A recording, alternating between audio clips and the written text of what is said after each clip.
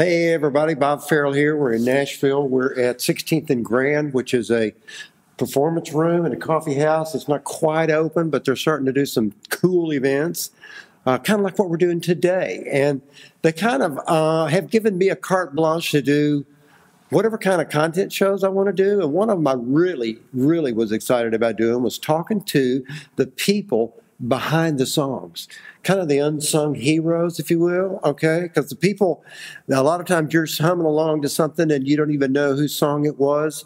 And a lot of those guys are my buddies, and they live right here.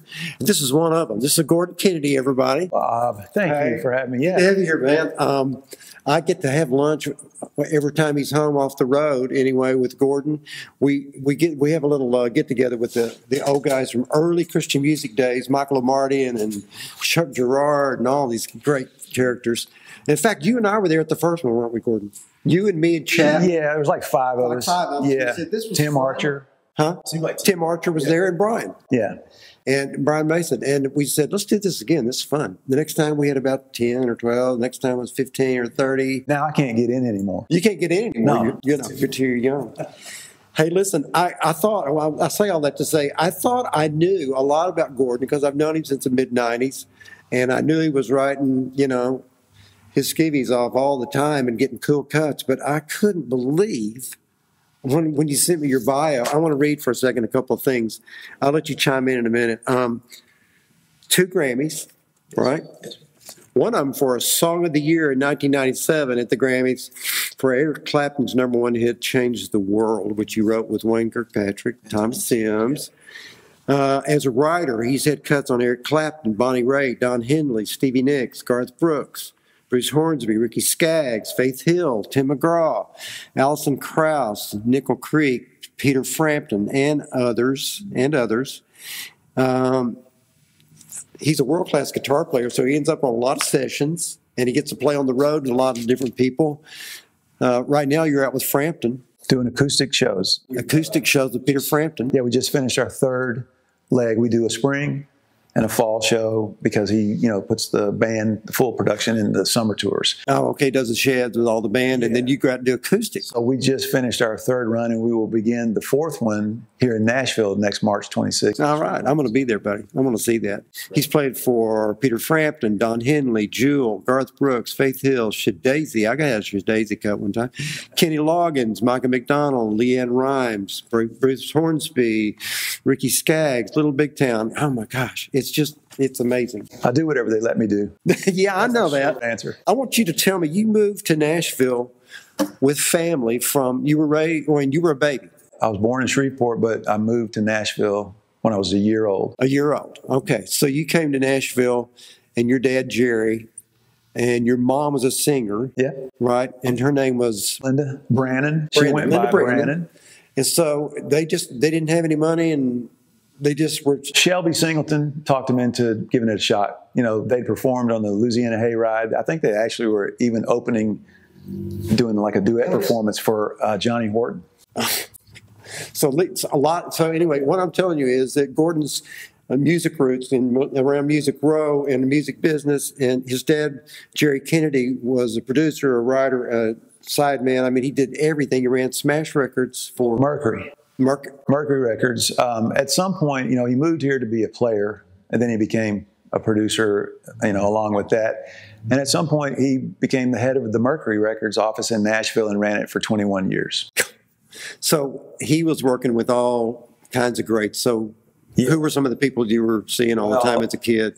As a player, he played on Orbison's Pretty Woman, Elvis, Good Luck Charm, Stand By Your Man, Leroy Van Dyke, Just Walk On By. He's the dobro on Harper Valley PTA.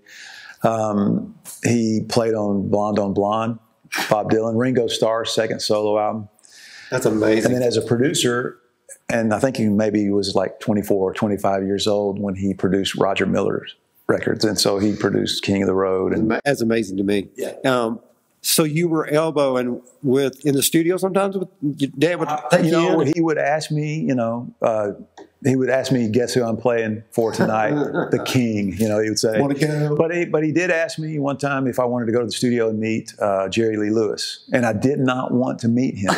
I'd seen a picture of him and was too young to understand what that red eye from the camera, this flash standpoint was, and thought he was evil, Yeah. But I met him, and then of course wanted to meet Roger Miller, which we did get to do. Very small kid. Wanted to meet the guy that sang. Great songwriter. Mm-hmm. So the Roots, all the atmosphere, all the stuff going on around you. You went to Brentwood Academy, and then you went to Belmont. Yeah. So you're a graduate of, what did you study at? Well, I was in the music business school there. I didn't graduate. You started playing sessions young. I was actually the first master recording session I ever played on was a Johnny Rodriguez record, and that was the summer after my junior year in high school. But I played on. Not very many people can say that, Gordon. And I played on Reba McEntire's first top 5 and first #1 record, and those were Belmont days.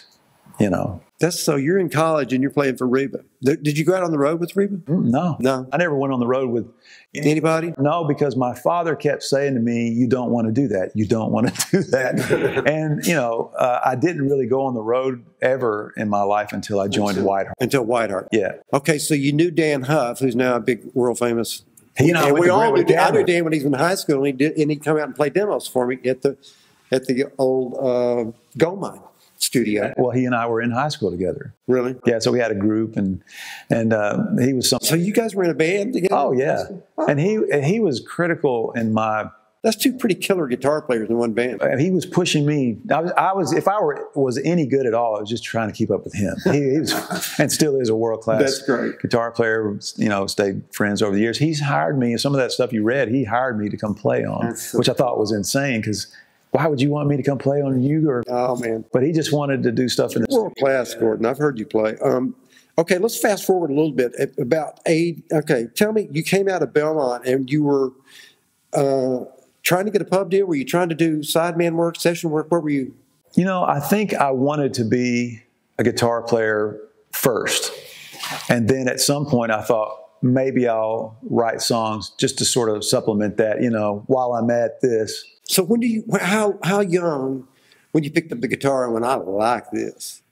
Probably over the course of my life, there was a few times I picked it up where it didn't really go anywhere. I mean, my father would, get me and my brother Brian those old Harmony. Was Shelby older? Shelby's the youngest. He's the youngest. Okay. So he's in diapers and maybe an infant at the point where Brian and I get these guitars for Christmas one year. But I mean, Brian is so young that he was trying to put the guitar in the case wrong, but into the guitar by the skinny neck case, So we were too little, Yeah. And then that was the Harmony guitar, and then we got a Decca acoustic guitar, a handful of years later, and those stayed in the closet, no case, with the G.I. Joes and all that stuff. And so those were there, but they were just over there, Yeah. And then at some point on a family trip to Shreveport, my cousin Randy, who was about 4 years older than me, I walked into their house at my Aunt Billy's and saw that he was playing electric guitar and was listening to Jimi Hendrix and Steppenwolf records and all this stuff. And I'm like, wait a minute. I've got somebody in my family that's gotten a jump on me. Yeah. My dad's a guitar player. That should be me. So there was a little bit of that starting to happen. Okay. Subsequent trip back to the neighborhood where I went to school up until third grade. And in the middle of that year, moved from Goodlettsville to Nashville and lost all contact with my old friends. But that summer went back. Our mom took us back. Cool. And then the kid across the street was taking guitar lessons. See, I just wouldn't have thought all that because I would have thought, I probably should have known better, but I just thought growing up in Jerry Kennedy's house, there was just, you were fostered to the guitar. But you were an athlete too. But what you're talking about, though, is absolutely 100% true. The memories of the home in Goodlettsville that we came up in, and those are my earliest childhood memories, being in that home, was coming into the basement out of the garage, and there would be my dad's guitar cases, maybe an amp.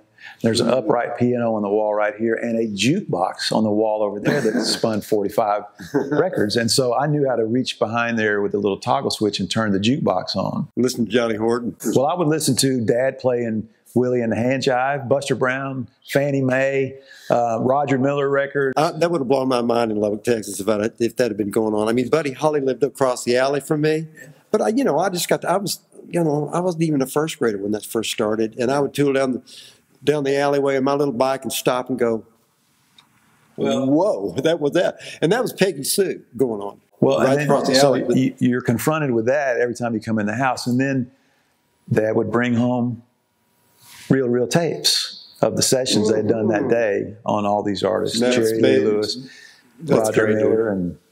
But he would also bring home the first Beatles album and the Hey Jude single, and some of that stuff he would marry into the music. So I have, as my bookends as a songwriter, really my earliest influences are Roger Miller and the Beatles.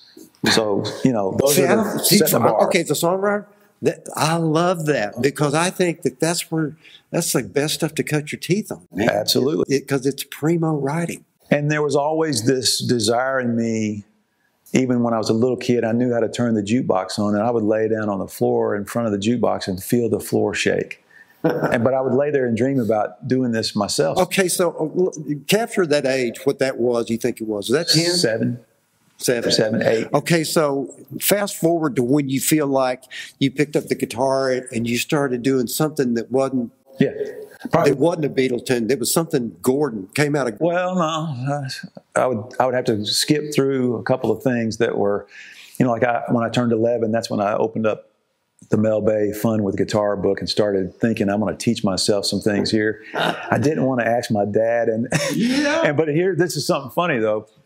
That's great. When I came back from the trip to Goodlettsville, back to see our old friends on the dead end street there, and the Scott Culberson, who was across the street from me, his father's an Eastern Airlines pilot, and he's getting guitar lessons. And I'm thinking, now this is another moment for me, like, this should be me, So I come back home kind of brooding, and my grandmother and my mom are there and ask me what's wrong. I said, well, Scott's dad is getting him guitar lessons, kind of mad.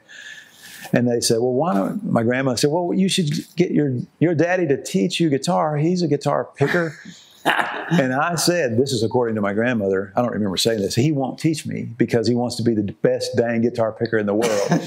So I had reasoned in my mind that he doesn't want me to He's play. afraid you're going to smoke it. Yeah, whatever.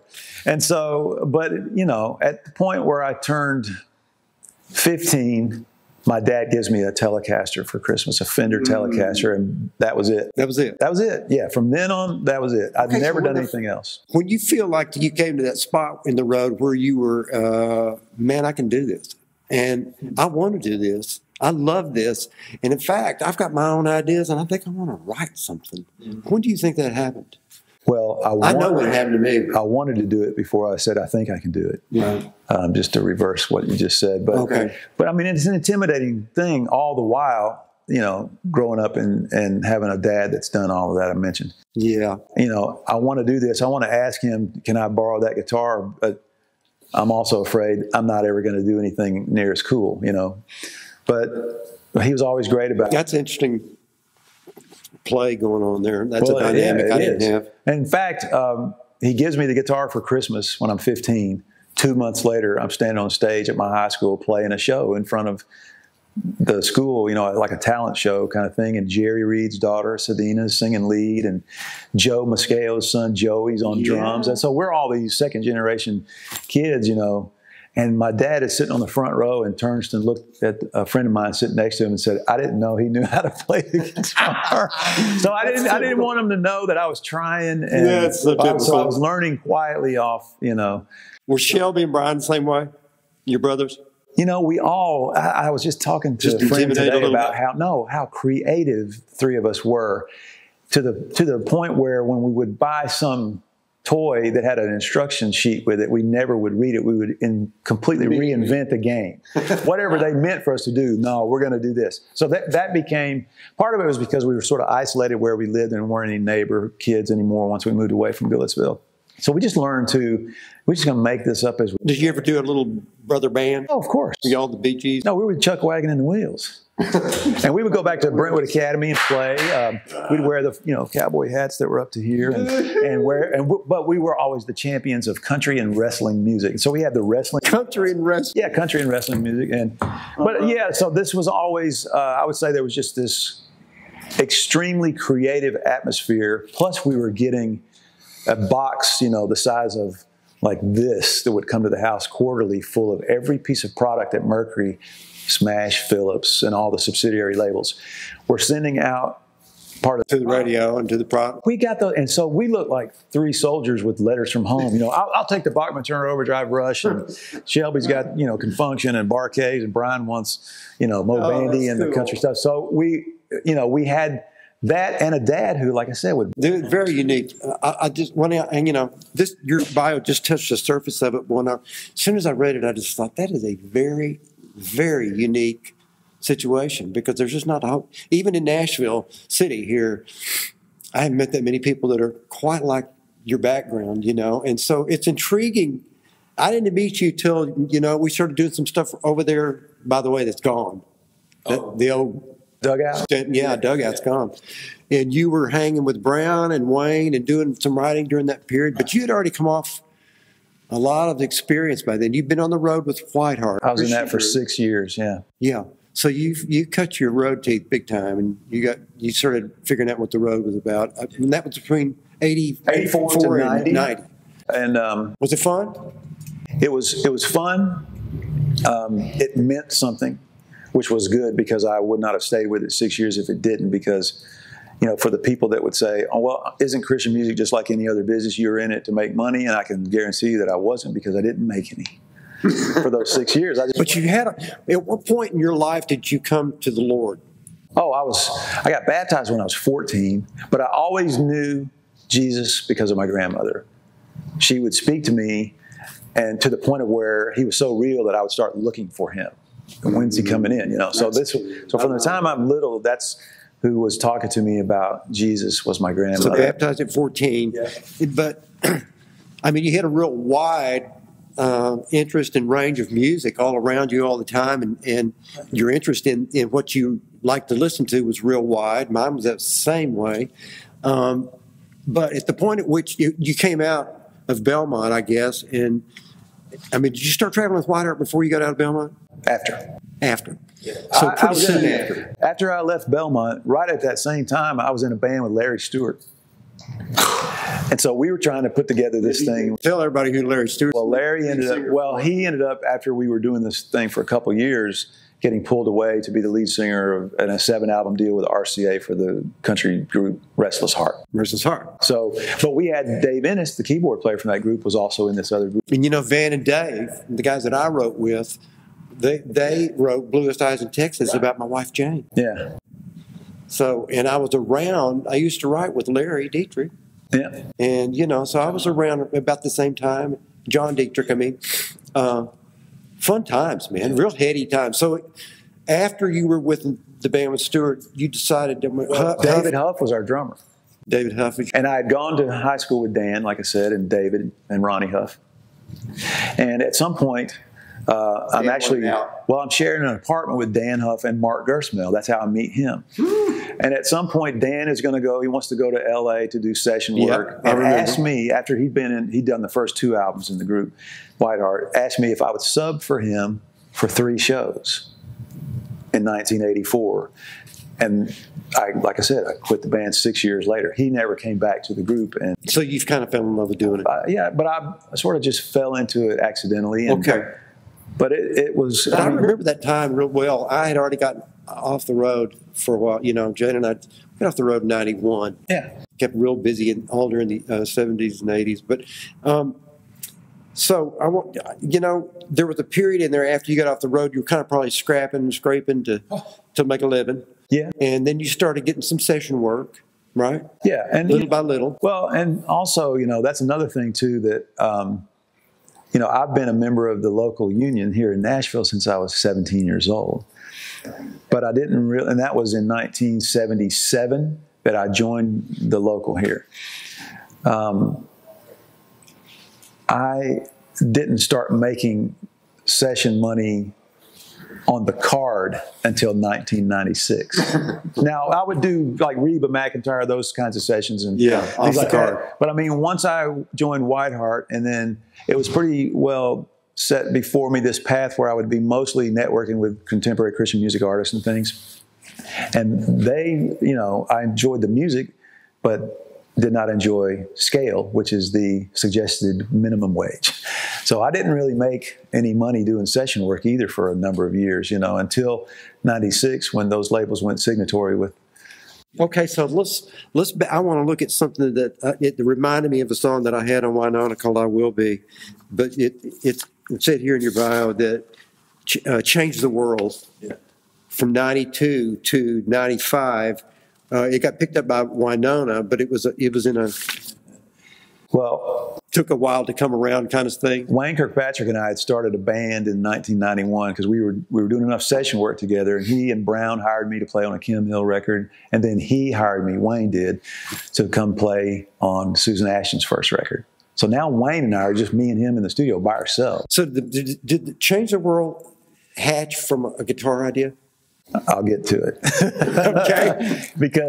Okay. So Wayne and I are in the studio, and at some point we just both think we need to work on more than just this album together. And so let's write songs together. Let's put a group together. So we had this little band together, and then when we tracked the first 4 songs for that project, Tommy Sims and Chris McHugh came to play on the tracking date with us. We had 4 songs we were recording that Wayne and I brought into this thing. And then on just some downtime during that session, Tommy picked up a guitar and said, "Say, fellas, is this an idea that this group could pursue doing?" And he had mapped out this chord progression, and he had a title. He did have the title? So Tommy had the title? He had a title, yeah, Changed the World. But he was playing this already.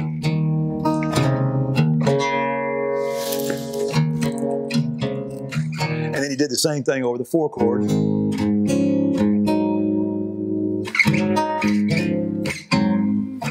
And then for the chorus, right? Well, and as he's saying, is this something this group could do? And what we were working on at the time was like, remember the Rembrandts, Toy Matinee, and of course the Beatles.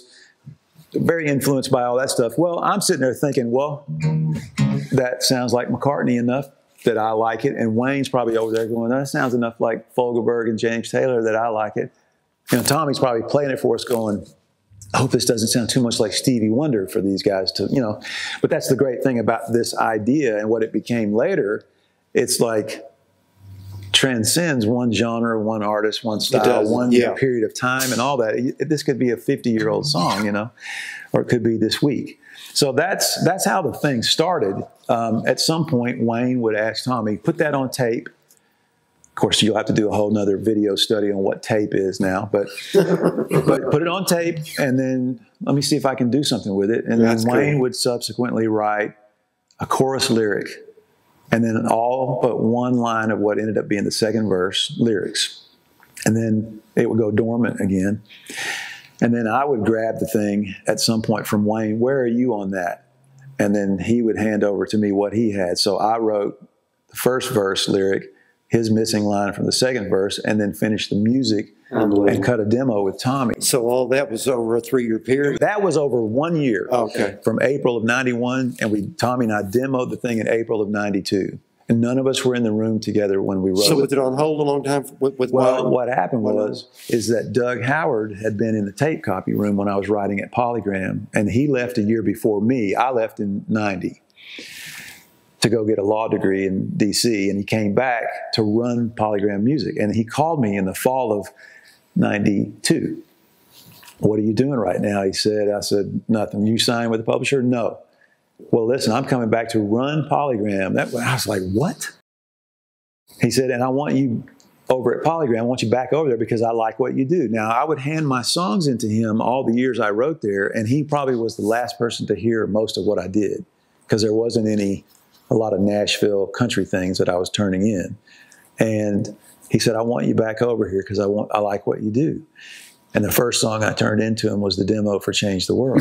Now, I said, that doesn't hurt. So I said, can you get this to Clapton? Let's see what we can do. Well, what happened was Don Potter walks in one day looking for songs for Wynonna. That's the only song he left with. And he took it to Tony, who put it on hold, and then Wynonna, firm hold. And then a bunch of stuff started happening in her personal life and things. It caused that record to come out 3 years later. Mm. And the whole time we've been told we're going to have a single with her. I know. And then they put out 1, then 2, then 3 singles, and it wasn't, none of them were ours. So by the time we were thinking, dang, we are not going to get a single, I'm sitting in the studio, the Dugout, with Tommy one day working on a Nicole Smith record. And he just casually says to me, GK, we're going to get another cut on Change the World. I said, really, who? He said, Eric Clapton. I'm like, oh my gosh, that's what I do. You're just not telling me? Right. So, no, that's what I said to Doug Howard the day I turned it in 3 years before that. Dude, why didn't you give me this to begin with? So, it was just happening right then, summer of 96. So, spring of 92, demo. Summer of 96, cut comes out, movie comes out. That fall, nominated. Phenomenon. Right. And then go to the Grammys the following February. Phenomenon. Great movie. Yeah. Yeah, hit movie. Yeah. Feel good movie. But it was, you know. It's always a process, isn't it? Yeah. Okay, here's the deal that I'm going to have to do. We're going to have to do another little, because we've talked a lot, but I want to talk to you about process a little bit. So is it okay if we do another deal? But I wanted to get at the end of this one. Should I keep this or holster it or what? You can hang on to it for a sec because we're going to holster, brother. You just keep it there. Just keep it right there. All right. Because after this stuff started happening to you, everything blew up in a way. Yeah, different. People called me for a different reason after that. All the different reasons. As a writer, as a player, you started working with. Okay, did you start working with Skaggs really before you started working with Peter Frampton? I knew who he was. I was at the session for Reba McEntire that my dad hired Ricky to come sing a duet with her. This is in the early 80s. Right. And he came in and sang the harmony part with her on a song called Small Two Bedroom Starter. And I remember as he was leaving, Dad said to me, take note of that guy. He won't be available to do this kind of thing again at very much longer. He knew he was going to blow up and be this big star. So I was such a fan of his. But I mean, I just remained this fan for years and years. And then to be honest with you, I realized when it got to be like the mid-2000s or so that I found myself saying out loud to a few people on my bucket list before that was a term, I want to get a song recorded by Ricky Skaggs. I've just been such a fan of his over the years. So the first time it happened was when he did the duet record with Bruce Hornsby. Yeah. And cool album. Yeah, so I won't go into the whole story about how it happened, but that's the first time I did. And then he called me and said about the song that Bruce had cut of mine and Phil Madeira's. Mm-hmm. He said, would you be able to bring your dad's dobro down here, for that song? And I thought he wanted to borrow it because my dad's dobro is a fretted dobro. You don't play it with like this, You don't play it in your lap. No, it's a fretted dobro, and it's on Harbor Valley PTA. All those licks he was doing on a dobro, and a fretted dobro. And so I thought, well, Ricky wants to use that dobro. So I went and got the thing out of the Musicians Hall of Fame and Museum down. So this is like 2007 or 8, and take the dobro out to the studio and say, here it is, boss, and he goes, says, sit down. He said, no, son, I want you to play that thing, So now I'm freaking out, Yeah. But anyway, so that's the first time I'm working with Ricky Skaggs on something. And then a few years would go by, and one of his assistants out there at the studio, Lee Groich, good man. 2010 Mosaic. Yeah, well, in 2009, Lee calls me and said, have you got any songs for Ricky's next record? Well, and of course you do. Of course you do. You're a songwriter. Of course you do. Of course I do. And then you hang up the phone and go, what can I do? So I put together these songs, about 10, 12 songs on a CD that I thought, if he likes the song enough, he can persuade it bluegrass. But for some crazy reason, Bob, I put these 3 songs on the front of the CD that were completely not bluegrass. No. And I was writing for maybe what I thought might at the time be the next Dogs of Peace record. Yeah, people may not. I wanted to mention that because people may not know about Dogs of Peace. Well, we ended up doing one and releasing it this past April. But so these 3 songs that I had on that CD, I was thinking in my mind might be the jump start for that next project. Yeah. And when I sent the CD a couple weeks later, I sent it through Lee. He called me a couple weeks later and said, man, I love these first 3 songs on here, but that's not what Ricky's looking for. It's okay if I make a new CD and put the rest of the songs on that CD and give that to Ricky. He's thinking, don't cloud the issue. Yeah, don't. I said, absolutely, thanks for taking the time to do it. And then 2 months go by. He calls me again and said, well, Ricky never heard you sent first. He wants to do those first 3 songs. I said, how's he going to do those bluegrass? Well, he's going to call you later. And he did. I said, how are you going to do these songs bluegrass? I'm not. I'm going to do them just like you demo them. I need you to come help produce the record with me. And so that's how Mosaic started. That's unreal. So now I'm working with Ricky all Skaggs. the way up in Ricky world. And it's the most powerful project I've ever been a part of. And he'll tell you the same thing. We Was that experienced award-winning? something amazing. That was acclaimed, was it? It was nominated for. Yeah, I know. It was nominated for a song that had one song on there that was nominated for Gospel Song of the Year, and that was. But your other Grammy in 2007 was for a Frampton instrumental album, instrumental record, Yeah. Fingerprints. Mm-hmm. So I don't know if we may have to do another show, Gordon, because I wasn't expecting to all